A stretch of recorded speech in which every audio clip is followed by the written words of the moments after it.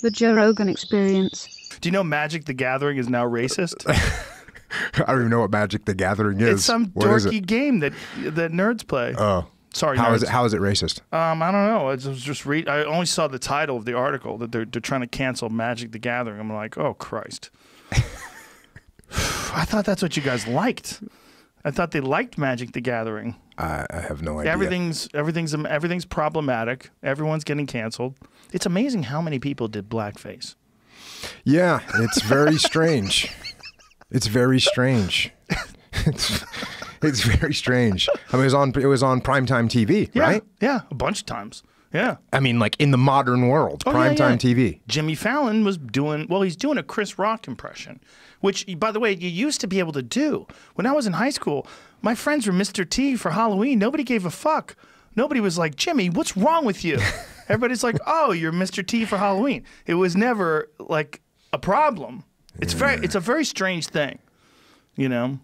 Like you can do whiteface, no problem. Here it is. What is this? Magic the Gathering. Invoke prejudice card. So that's It's an enchantment card which restricts the caster's opponent to only using summons that match the skin color of their opposing creatures.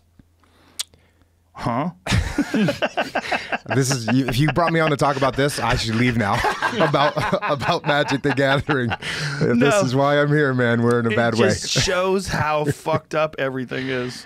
There's a lot of thin skin out there right now, apparently. I just don't, I mean, it seems like a perfect storm. Like if you wanted to engineer the downfall of society, you would do it in several steps. You would have a reality show president where everybody's mad at him, and then all the liberals get their feathers in a ruffle and everybody gets real super uptight, and then there's this big divide between the left and the right that's kind of, you know, manufactured. And then you'd have this disease. Just lock everyone inside. Yeah, unprecedented. Shut down the economy. Force people to not work. So if your business falls apart, you could be the most hardworking, diligent, disciplined person who's always at work an hour early, always has your I's dotted and your T's crossed, and you still go broke, and you're still fucked. And then you have this George Floyd thing. And then boom, it just ignites the power keg. The other thing that you have to wrap around all this is this social media, which is, you know, I'm only going to post things that are just going to completely make everyone that sees whatever I'm posting emotional and filled with rage, whether you're on the left or you're on the right. My goal is to enrage people. That's the goal. And then that just gets spun up over and over. So you're taking all these little incidents and you're multiplying them times thousands and thousands of views. Yeah. Like when he was Tony Soprano. Oh, yeah. And he wasn't like that. That's the other thing. He was more like a hippie. You know, he was very laid back. You know, he wore like Birkenstocks and like a bandana on his head. And big music guy. He didn't really talk like that. He was, yeah. I wipe my ass with your feelings. Hey, big music guy, you know. Yeah, he was. He never wanted to do a talk show, you know, Joe. I would say, why don't you, everyone thinks you're Tony Soprano. Right. Why don't you pick, whether it be Letterman or whatever, and show them the real Jim? You're a very intelligent guy. I mean, he's not that guy at all. Matter of fact, he would say to me, like before the season, let's go down and have dinner at Il Cortile, which I ran into you there one time. Let's go down to Mulready Street. I want to start getting back into the swing of things, because he didn't hang around with those guys. He wasn't that guy at all. But he never did a talk show. He did 60 Minutes. He wouldn't do any of the talk shows. He said, I'm not interesting. No. He wouldn't do anything. And he didn't grow up around that. He grew up in Jersey. He went to Rutgers University. He was, you know, an actor, theater guy. I tell you what's funny. You know, I wrote a kid's book called Nicky Deuce, and it turned it into a movie, and Michael's in it, and Paulie Walnuts, and Johnny Sack. And I was in Jim's trailer, and he had just did the movie with Brad Pitt, a mob movie. And he said, Harvey Weinstein called. He wants me to do Letterman. I said, I don't do talk shows. And he gets calling, and he says he got fucking nasty with Jim.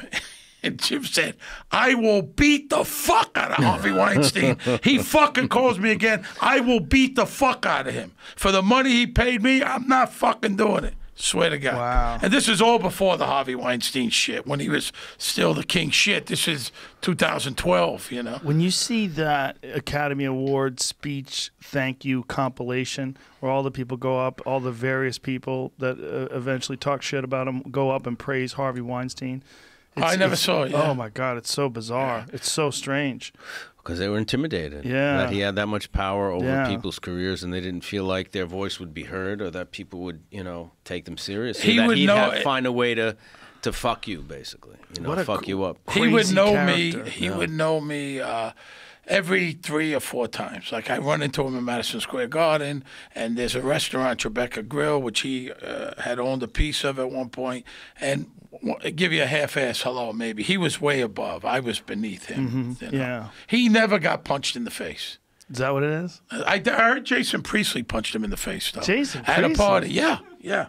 I heard that. He got out of line, and Jason Priestley punched him in the face. Wow. I think nobody beat the shit out of Harvey Weinstein, and it wouldn't be that difficult. He could fucking hardly breathe. He's smoking, chain smoking. He wasn't a tough guy. No. He was tough with assistants, Where do you think this escalates to?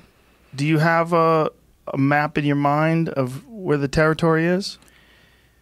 Yeah, I mean, I would say there are several ways it could go, but unfortunately, the dynamics look almost unresolvable if somebody does not speak for the movement. And with it being unresolvable, you've got a conflict between rural people and urban people. You have a conflict between blacks and those who are self-declared allies, and ally doesn't really mean ally, but foot soldiers on behalf of this movement, and people who won't go along with it.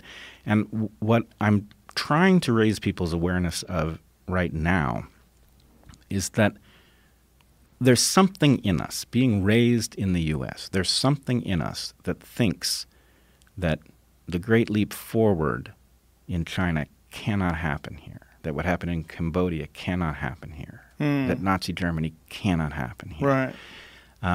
And, the Soviet Union couldn't happen here. I don't know what characteristic it is that people think makes it impossible. I don't think it's impossible. I think if there is a characteristic that makes it unlikely, it is the structure. It is the Constitution, which I would argue is showing its age, but nonetheless the values that America aspires to, the reason that the world does pay attention to us and still, even with all of our brokenness, allows us to lead it, that reason is that the values that were described were honorable, even if we didn't meet them. But what we aspired to be was great. And I resent Trump's Make America Great Again because there are populations for whom it has simply never been great. Right? So I think that last A in MAGA is just a finger in the eye for people, and it was designed to be. But the structure, what it aspires to be is great, and heading in the direction in which it could be great for everybody is obviously the right thing to do. But what we are now doing, and the thing that troubles me most about this movement, is that if you listen to it closely, and I have listened to it very closely, it is explicitly about disassembling the very things that make the West marvelous, right? It is anti-science. No, I feel bad for any listener. We want to make a public apology. Yeah, already we fucked this thing up. We're both having trouble Cheers. thinking. To 2020. To 2021. The greatest year of all. We're going to make, this is, what do they call it, a mulligan? Those dudes who play golf? Oh, do you get another one? What's a mulligan mean? You got a do-over. Hey, let's just scratch this whole year. That'd be great. I like to toast to things people don't agree with. Like at the last minute, they've already committed, and you should be like, to 9/11. And they've already clinked. How rude. I know. I think there's going to be a lot of good that comes out of this year. I really do. I like talking about positive stuff. Like, what are you thinking is? Well, I think people are realizing that society and civilization hangs on by a thread in some cases. And, when a series of events can happen, it can derail our life radically. And I don't think people were really aware that that was possible before. I think there's a lot of things going on. There's a lot of competing mindsets and competing ideologies, and there's a lot of anger going on in the world right now. And then there's this fucking fear that comes with a pandemic. Everything, like, pandemics ramp up everything. Like, This is how you have to think about it. We're thinking about it as just a pandemic, but it's also there's a mind disease, like a fear disease that's sweeping through the land too. Right. And I feel like it's like your resources are being used up in so many different directions that it's like you're a little overrun. It's one of the reasons why people are reacting so violently to things lately. Everything is just ramped up, and I feel like there's like a certain level of other things that you can tolerate in your life when you have so many things compounding and piling on top of each other. It's like the reason why they say that people get road rage is because it's not just you're in your car and someone does something stupid, but your senses are heightened because you know you're going 60 miles an hour. So you're very aware. It's a very different feeling. Right. I didn't even consider that when I first heard about. I thought road rage is just people being a pussy, like you're being mean while you're locked in this little box because you know that you can't. Nobody can say anything to you. Yeah. But it's not just that. It's fear, like because you're fucking driving fast, and it's like if everybody fucks up, if someone's texting and they're going into your lane, you could die. So because of that, because we have this in our head, it causes us to be like extra ramped up. And I think that's how we are right now with everything. Because of COVID, even if you don't have COVID, even if you're not worried about COVID, what it's done is it's made everybody ramp up. So everybody's almost got road rage. So like everybody is like a little bit more stressed out than they've ever been before, a little bit more ramped up, and everything gets exaggerated and everything gets blown out. Yeah. And there's so many more instances of scary things that you're being seen in the news and so few instances of really nice things. Yeah. And it's like, fuck, what a weird combination of things to try to manage.